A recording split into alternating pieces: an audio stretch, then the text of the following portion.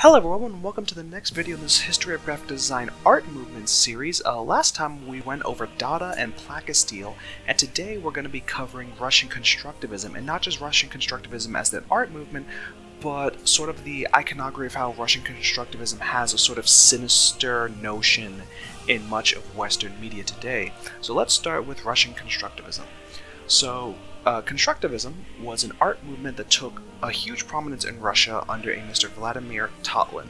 Russian Constructivism became widely popular and iconic because it used a simple imagery of the human figure or face and using the very iconic color scheme of red, black, and white, or the color of the paper.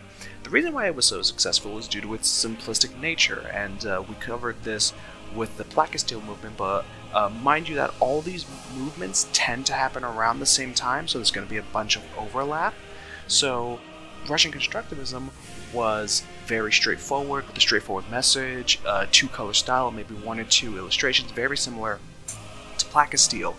And it spread like wildfire. Everyone was using these sorts of posters to present their message. In fact, it was so known for these posters that during the Cold War, when Russia was the Soviet Union and they were branded as the Reds for communists, it was known as this due to how heavy the colors red were used in their posters. Now, the reason why they used so much red was just because it was the only pigments that were available in Russia. Red and black, any other colors such as yellow, blue, and green were very expensive to import, and they had to import them through Sweden and Norway and Finland, and to save on export costs, they decided to use red and black. So, that aside, the color red became synonymous with the communist regime of the Soviet Union, hence the Reds, and here's where we're going to transition into this sort of how this imposed idea sort of melded its way into our entertainment industry and the way we project information. So we know that the Soviet Union has evolved the colors red, black, and white for economic reasons. Since the Red Scare and the Cold War, the US has gone on an extreme anti-communist platform. Anything deemed too left-leaning or really anything anti-government was branded as communist propaganda, and during this time a lot of the sort of a precedent and embedded a growing mistrust of Russia and the other major communist power at the time, China, which you can see echoes of it today. But not to get too political, what I can talk about is the effects of what this had with entertainment, with the entertainment industry.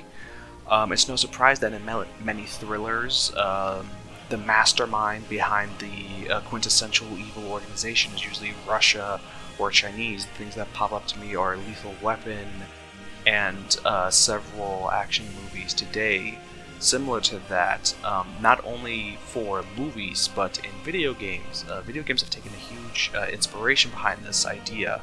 They have taken the color scheme for the villains to include red, black, and white. And there are going to be two examples I talk about. One kind of sort of hits the nail on the head of the idea of it, and one sort of takes a parody of it. One is in a game called XCOM 2, and one of the factions you fight against being Advent. In the game, you're a guerrilla resistance fighting against the New World Order established by aliens, whose true intentions are kept secret from the rest of the world. Now, the Advent faction, which are their enforcers, they use the exact same color scheme that is typical of Russian Constructivism. Their troopers are clad in full black, their officers are donned in a morose dark red, and their mechanized robots are pastel white. Later on, as you get different variants of them, the heavy robots are covered red with white lines across their bodies. They're priests with solid pastel white. So these three colors are kept the same, and they're used to a very great effect.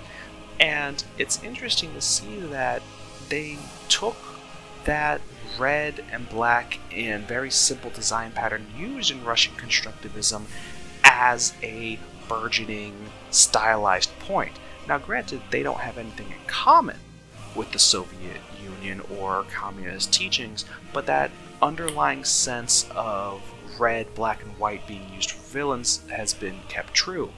That being said, not all evil empires of video games use red and black as a symbol of authority and communism. In some cases, the colors can be used satirically. An example being the video game franchise Borderlands. The gun manufacturers for the different weapons have developed their own specialty weapons. The Torgue weapons, for example, use high explosive ammo, making each weapon have exploding bullets. The corporation known as Vladov uses rapid fire weapons, and I will be playing that right now for you all to look at.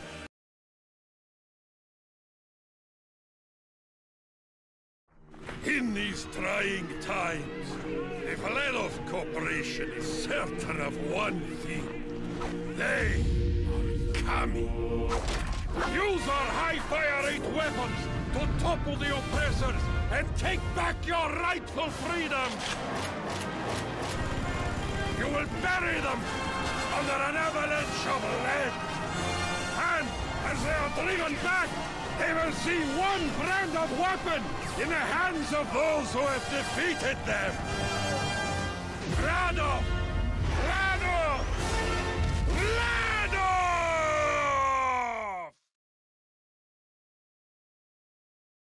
So you can see in the weapons trailer that the Vladov Corporation they have playing the Soviet national anthem in the background with black figures on a red background fighting against these bright blue soldiers. And despite the tongue-in-cheek notions of a unified people fighting for their homeland, the Vladov Corporation uses the same red and black for their ad, yet they don't come off as authoritarian, mostly due to the satirical nature. A fun fact of irony is the use of the heavy communist imagery to promote an intergalactic arms manufacturer. So Russian Constructivism has been used for political movements, an example being the very famous Hope Barack Obama poster, which was made, despite it using the blue color, it was made as by someone who uses a lot of inspiration from Russian Constructivism, and it's a beautiful art aesthetic for modern day artists. So however, it's still being tied to its roots in the entertainment industry. While it's now important to know the roots, it's equally important not to be defined by the old ways. You know, many people today, at least with art, tend to tie artistic movements with a specific cause, and while that is true that some art movements may have an origin in the cause, it's important not to get too caught up with them because you need to define it for your own. I say take it as the Vladov Corporation from Borderlands and make it a satire of the original source. That is it for Russian Constructivism. This one went on a little longer. Next time, we will be talking about Bauhaus and a bit of postmodernism. That will be the last two videos in for this presentation. I hope you guys all enjoyed these videos. I'll see you next time.